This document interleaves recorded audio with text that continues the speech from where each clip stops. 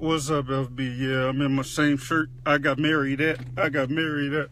But I just thought about something. I was talking to my wife, and it was something that happened Saturday. I was at the park with the boys,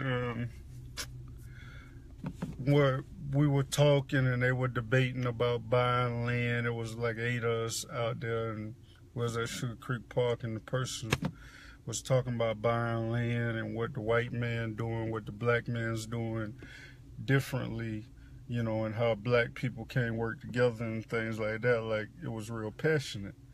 And then afterwards, deep during the conversation, the dude just bust out. He said, "Yeah, I drink. I'm tired of drinking. I'm tired. I just want to have a family. I want to have something to provide for my son. I just want to do these things. I want to settle down." Out of frustration, dude was like 43 or 44 years old.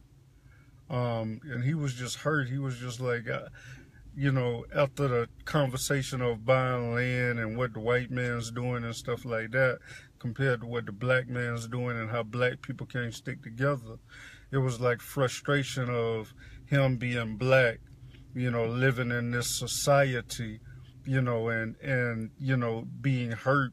I feel that it came from hurt that he's not able to do these things that he has within his mind, that white people have all of this power. And I expressed that, like blacks, a lot of blacks that are frustrated and don't want to deal with the losses and don't want to deal with the failures, give white people who really don't even think about us like that so much power, and they really are not thinking about what black people are doing or how black people are acting. They might laugh at reality TV on how we're acting and stuff like that, but they're doing no different than we're doing. So really, they really don't give us that much attention as much as black people think. And we got into that debate, and he came across to me and he was like, you got a powerful calling. He was like, you're doing big for the community. You're doing a lot of stuff big in the community, but it's a way that you're going about things, And he addressed that it felt like I was looking down on people on the internet. And I went across Judy's son. I was reading to her what I just commented about. If y'all if y'all basically, while y'all thinking about the greatest rapper of all time, I'm thinking about the greatest man who ever lived, Jesus, right? And I put it in that little colorful thing because the iPhone just got touch on the powerful what is it, how with them colors, when you post, you can pick out your colors and things like that. But it's not that I'm looking down, but it's just a passion of, what I see from what I've been through and what I see other people going through. I was talking to my man Clarence about hurt this morning. A lot of us as men are hurt, and we don't want to own up to the hurt just because of what society says or what society has the idea of how a male or how a black male should feel, which is in our heads. So it's not that I'm basically picking or I'm basically saying that I'm better than y'all, because we all know that I ain't got no heaven or hell to put nobody in. But it's just the fact of the passion to where I see what this person is going through. You 44 years old, 40 just like me, and you going through so much pain and going through so much frustration just dealing with what's around you, these spirits that are around you, and you really can't express it like you want to. Maybe it's the loss of friends. Maybe you'll lose a friend if you really want to be that person that you really want to be. Maybe you'll lose a family member. Maybe people don't want to be around you. All of these influences and things like that, that surround people. People are be around you when you have a good time, when you're ready to turn up and when you're ready to turn, things like that. But people don't want to be around you when you're doing something positive or you doing something for God. So a lot of that is fear. So why not pull that out of that person who fears not being surrounded by the norm just because of the way that people might receive them? So it's not that I'm looking down. I have no heaven or hell to put anybody in. No heaven or hell. I repeat myself. I can't get you to the kingdom. I can't. I can remind you of what the kingdom feels like, or I can be an influence on the kingdom, but I'm trying to get to the kingdom myself. When I get to the kingdom, he might not like some things about me that I'm not even aware about. I'm not even aware of. But at the same time, I'm going to do my best while I'm here in order to try to get to the kingdom. And that's what I'm going about. I'm trying to be the best man that God wants me to be. And so if it takes me losing that friend or losing that family member, if it takes me punching you in your chest spiritually and mentally, because you know I ain't going to do it physically, but if it takes me punching you in your chest just to tell you or remind you that the direction that you're going ain't helping or ain't being a good influence on these surroundings, how would even Cuz Love, Brooks and Cuz Love right now have the ability, right now as we speak, Harvey Brooks, look him up right now, and C Money Snyder, who are chiming in on me, Howard, have the ability right now to do twice as much for the community and for the world than I do. You know why? Because they have books and music. You know? Yeah. They have books and music. So I'm not looking down on anyone, I remind you. I use the girl from Goodwill as a reminder. Even a reminder to myself. I talked about it this morning with my man Clarence Lofton. That hurts. That's painful when somebody gets treated that way.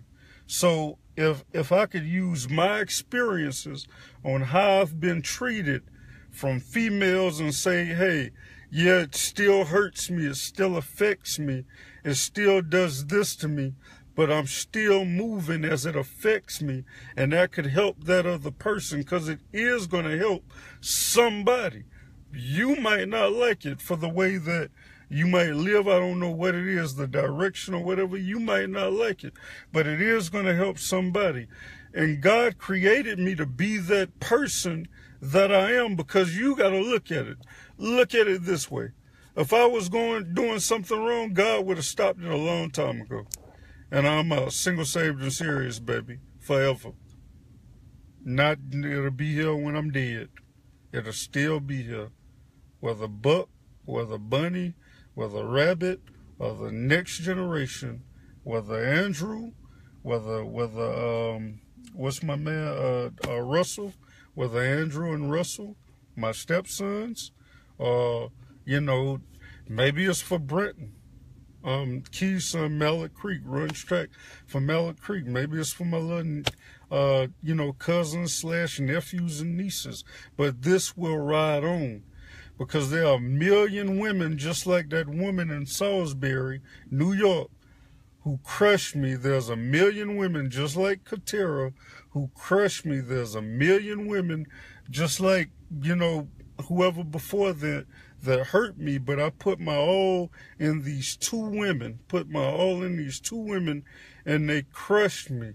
But the difference is that I can give Katera as much hell as I want to, so I ain't worried about that.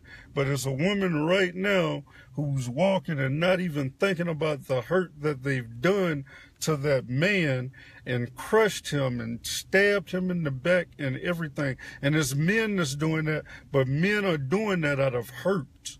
So hurt people. And my hurt is going to help somebody, whether you like it or not. You ain't got to like it. Everybody's not going to like it. But my 2,000 and whatever friends, they're going to feel it. And they're going to be held accountable. It's good. Okay, you can turn up to Snoop. You can turn up to Lauryn Hill. You can turn up to these artists. I got beat up and kicked out of school for Snoop Dogg. That's the reality. At the same time, right? As an influence. But the reality is that I'm going to remind you, and that's my experience from being influenced off of hip-hop and rap music. I love Snoop Dogg. I love what he did to the game. I love Lauryn Hill, what she did to the game. I love her lyrics and things like that. But the reality is that basically people are doing something godly, and people are trying to help people move within a godly way, and I'm one of them. So whether you like me or not, I'm doing God's will. Whether you really, whatever you expect out of me, at the end of the day, I'm doing God's will, because if I wasn't doing his will, he would have removed it a long time ago. So that goes for the people who say I'm going the wrong direction. I'm not influencing somebody. I'm not, people are not going to receive me. People are not going to support me or whatever. I feel this way. I had an uncle, and I wanted to put this in. I had an uncle came way from Georgia yesterday or the day before yesterday to come see people that he ain't never met in his life just because they had a name and a title. And I had a cousin, my first cousin, who came to my mama's, who all went with my mama to this person who has a title. And I respect the brother. I love her brother and everything about her brother, because he's a big influence on my mama, and he's helping my mama. But the reality is that they didn't come see what message that because of what message that this person may have had from God. They went to go see this person just because of their title. And I had an event yesterday, and they came out of town, and my cousin and them ain't come step 1 foot into seeing what a blood was doing. That broke my heart.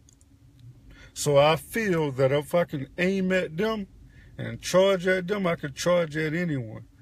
The reality is that I'm doing God's will, and I'm doing what God has asked me to do. He already knew that I was going to go crazy before I even came up with Single, Saved, and Serious. When we talked about this idea, he already knew before I knew that I was going to go crazy and hard with it. Way before I knew. I was going to give it up a long time ago. I was going to give it up a long time ago. But the reality is he already knew that I was going to go hard. He already knew I was going to go crazy. So you think he's going to stop me now?